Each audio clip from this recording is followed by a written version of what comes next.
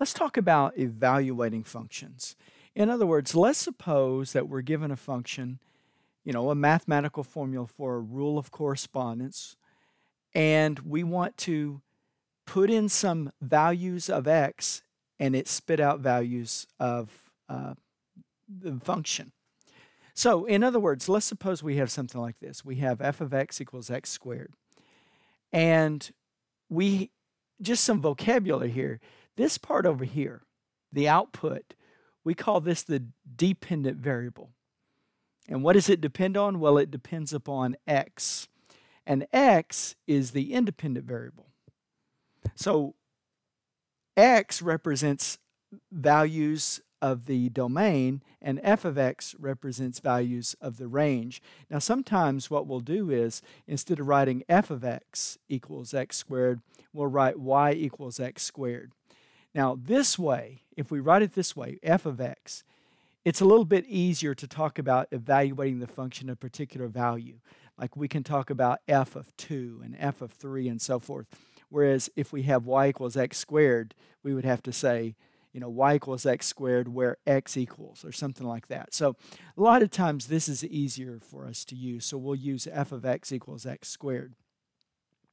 But in either case, f of x, y, they're both, we refer to those as the dependent variables. So let's see how this works. Let's suppose we have f of x equals x squared, and we want to find f of 2.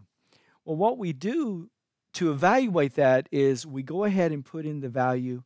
We leave a blank where the x is over here, and I'll put in a 2 in this case, and then just do the mathematical operation there.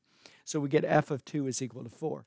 Now we could talk about this way. We've got f of 2 equals 4. Sometimes we'll represent these as ordered pairs, and we'll have the input as the x here, 2, and the output 4. So we have this point, 2, 4. So let's do it with negative 2. So we have f of negative 2, put in the negative 2. A negative number squared gives you a positive. So now we have this point, negative 2, 4. But when we talk about evaluating functions, this is what we're talking about. We put in an input, and then we do the mathematics that the function dictates, and we get the output. So, and it's not just numerical values that we can plug into the function. We can plug in whatever it tells us as long as it's not going to make the function undefined. In other words, as long as it's consistent with what's allowed in our function. And we'll talk, that'd be a future video. But let's suppose that we have f of x equals x squared plus 3x. And we want to find f of 2 plus h. Well, I'm just going to rewrite the function, but instead of putting an x, I'll leave a blank. See? A blank where the x is. And then I put in the 2 plus h. Then all I need to do is multiplying things out. I multiply 2 plus h squared out, and I get this. See? 2 plus h times 2 plus h. And maybe you think of that as foiling, but you would FOIL that out. And then over here, we've got this where I just distribute through. Okay. And then the last thing we do is add like terms. 6 and 4 is 10. 4 and 3, add the h's, and you get 7. And then you have this lone h squared there. But the point is, you can evaluate this function at other things besides just numbers. So, for example, we could say, okay, if f of x equals x squared plus 3x, what does f of negative x equal? Well, let's see here. Let's leave a blank where the x was and put in the negative x, and then just work it out. Negative x squared, well, if you square a negative, you're going to get a positive. And then over here, a positive 3 times a negative x will give you a negative 3x. So here's that result. And then we've got f of 4x.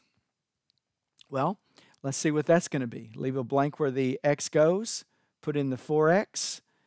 4x squared is going to be 16x squared plus 12x. So we've evaluated this function.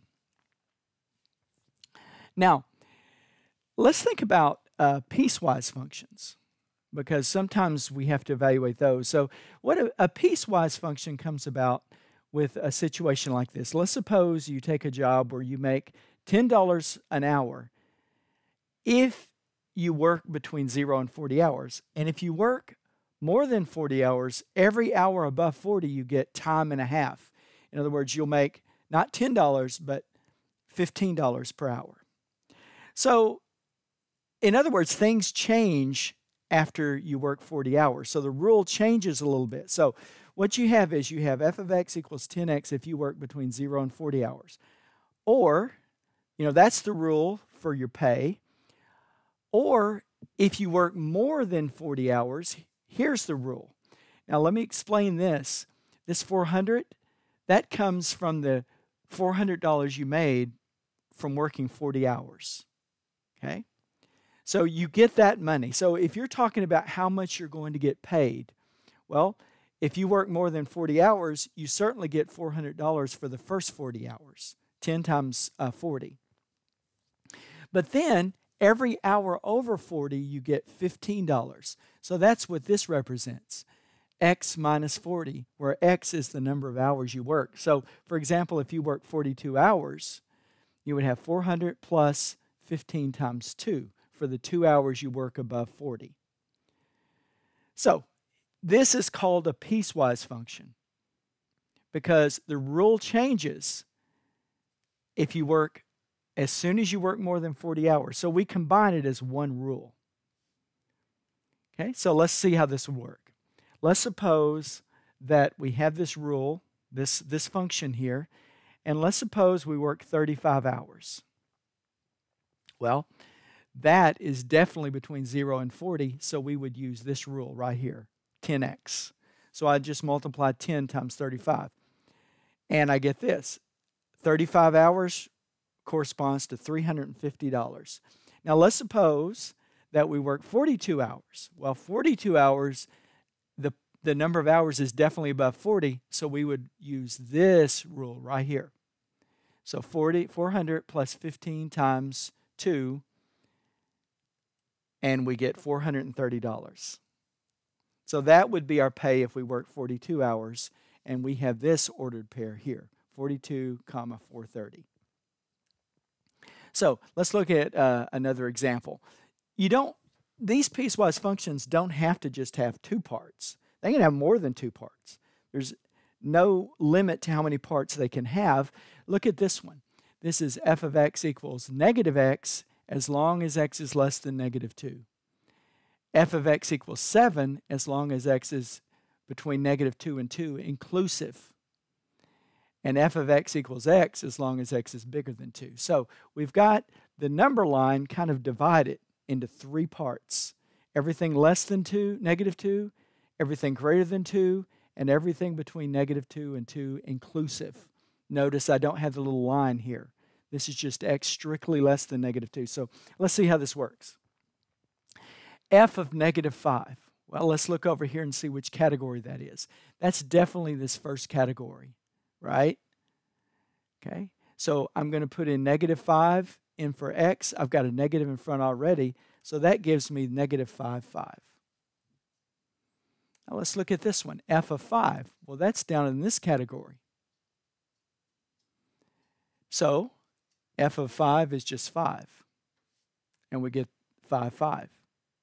Now, let's suppose we've got f of negative 1. That's definitely this category right here because negative 1 is between negative 2 and 2. So that would just be a flat out 7. No calculations required on that one. Okay, now what about f of negative 2?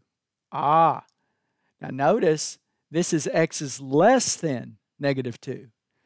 We go down here where x can actually equal negative 2, so that's going to be 7. And we get this point, negative 2, 7. And there we have evaluating a piecewise function.